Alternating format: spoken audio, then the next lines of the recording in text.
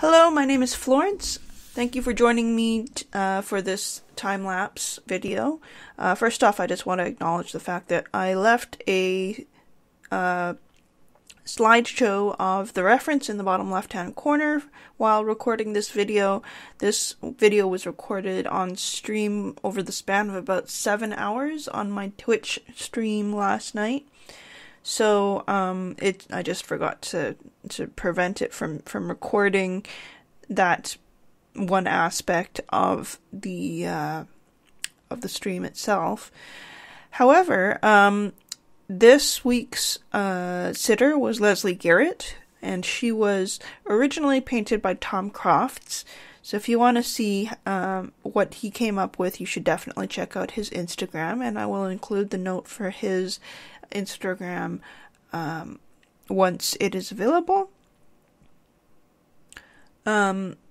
Lesley Garrett is a English soprano in the opera, and she was an excellent sitter to watch.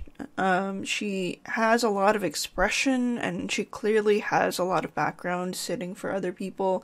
She had mentioned that she previously was a model for sculptors, and it really does definitely show. She knows where to set her mark and get back to it. So as a result, we were able to get quite a number of very nice, interesting poses for her. I chose to take a number of different poses and kind of put them together. I liked her eyes in one shot and her mouth in another. So that's what I chose to incorporate in the sketch. And here you can see that I have just primed the board with a bit of matte medium to seal it off and prevent oil from getting sucked in. I will have to say that I'm not terribly happy with the fact that the sketch itself it didn't really end up getting used as well as it ought to have. There are a number of different factors. This particular board is a bit darker than I'm used to, but also I just failed to make the best use of this sketch for a good amount of time, and that actually took up a lot of time when it came to painting this subject. I set up my palette with titanium white, cadmium yellow medium, alizarin crimson, cadrad hue, ultramarine blue, cadmium blue, cerulean blue, raw umber, raw sienna, burnt sienna, and then also eventually cadmium yellow light. And I chose to block in the dark tones here with sort of like a dark green. I was kind of aiming for teal because the wallpaper behind her is kind of black with some teal elements in it. But eventually you'll see that I kind of, I did darken it and use something else. So at this point I started blocking in a lot of the darker shadows and being very conscious of the fact that the board was already quite dark and much darker than a mid-tone. I started off with a much brighter skin mid-tone than I usually do, and at this point I was really struggling with the resemblance, so there are areas where I just rubbed everything off and lost all detail and reference from the sketch. So it's at this point where for much of the painting I'm basically depending on the reference just by eye, going off of what's on a screen.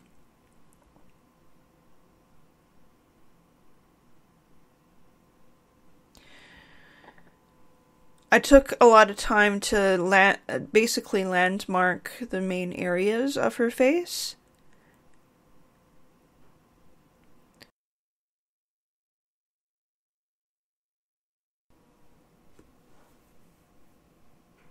And at this point I started bringing in a paintbrush as a mall stick a bit more, and that allowed me to work out some of the details early on, because I knew that having the glasses establish the structure of her face would also be quite important. From that, I was able to more firmly establish the structure of her nose and her the folds around them, as well as the shape of the mouth that I wanted to use. And I started to more firmly develop the shapes of her cheeks, so the apples of her cheeks, and kind of giving more light and shadow to the corners of her smile. And then, of course, bringing in her teeth. So, for much of the painting, like, before you add these details, like the whites of the eyes and the teeth and that kind of thing, it just kind of feels a little bit off. But once I was able to kind of bring some of those elements in, I felt a little bit better about this piece. I was also able to start bringing in more detail with the shirt and the hair. And the hair really helped to bring more gestural qualities to the piece that I'm actually quite happy with. They really frame her face quite well.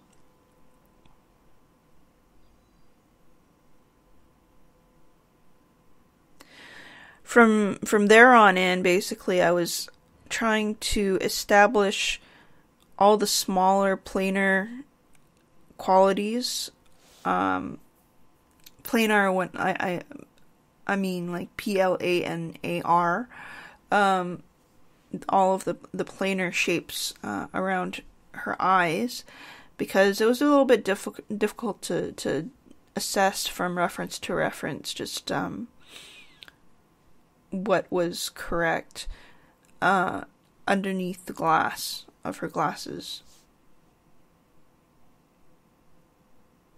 But by this point, I believe I had already passed the 4-hour mark. I did not, at this point, feel like the resemblance was there, even though I did feel like the volumes of the human figure were there. So I just decided to continue and try to modify what I had and make it work to resemble her a bit more.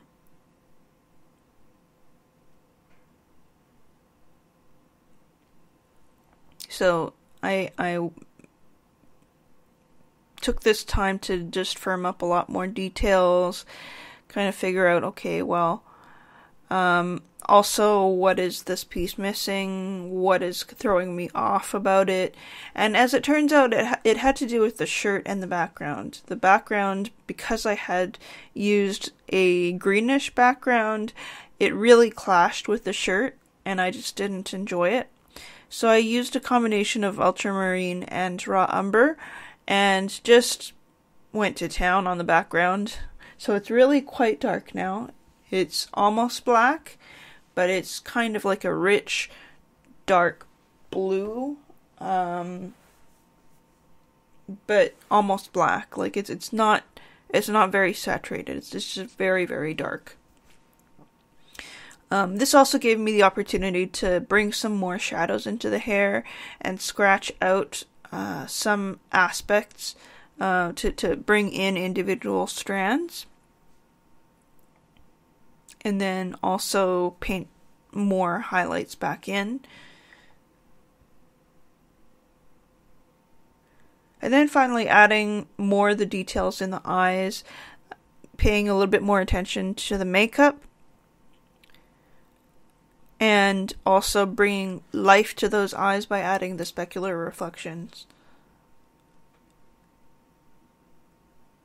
I also spent a bit more time trying to bring out the shape of her neck at the collar, and then establishing more volume with the shirt, and also kind of bringing the redness back to a more reasonable level.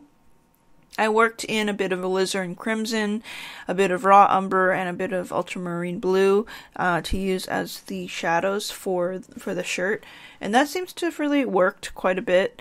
There's still definitely some cadmium red in that shirt, but on its own, it just screams scarlet, and it doesn't really work with the piece as a whole. So that's why I kind of pulled that back a bit.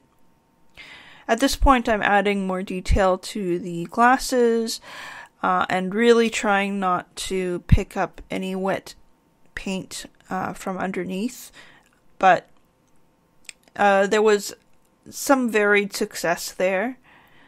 I think in the future I would probably allow this painting to dry a lot more than like a day or so, or maybe use like a Cobalt dryer to get that pigment to dry a lot quicker, because painting in those specular highlights for the glasses was a bit stressful, I have to say. At this point, I'm also scratching in a lot more hair detail and adding some brushwork back in.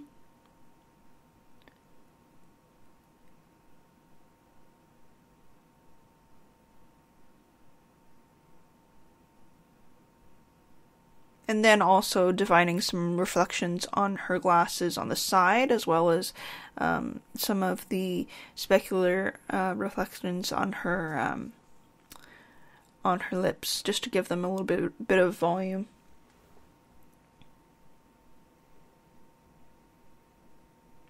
And then just giving the shirt a little bit more definition.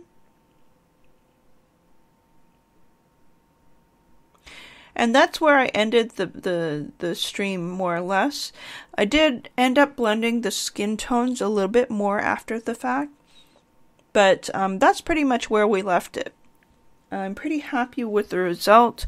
I'm not 100% sure about the resemblance. I think I will need to get back to this and kind of rework it as necessary. I do feel like my rendition of Lesley is not I do find that it's not the sturdy Lesley that she had described herself to be. I do find that this version has its own biases, and also rests on the fact that I did a lot of my painting based on a planar application of color. And as a result, it really highlights a lot more of the shadows in her face. But overall, I'm happy that I came to where I came to, and most of that just has to do with persistence. But yeah, thank you very much for hanging out and checking out the process of my video. If you liked what I've done here, please do check out my channel and see what other time lapses I've done. You can also check out my website at florencechan.ca. I can also be found on Instagram and Twitter. All of the details are in the description below. If you enjoyed this, please do click like. And if you want to see more, do hit subscribe. Thank you, and we'll see you next time. Bye-bye.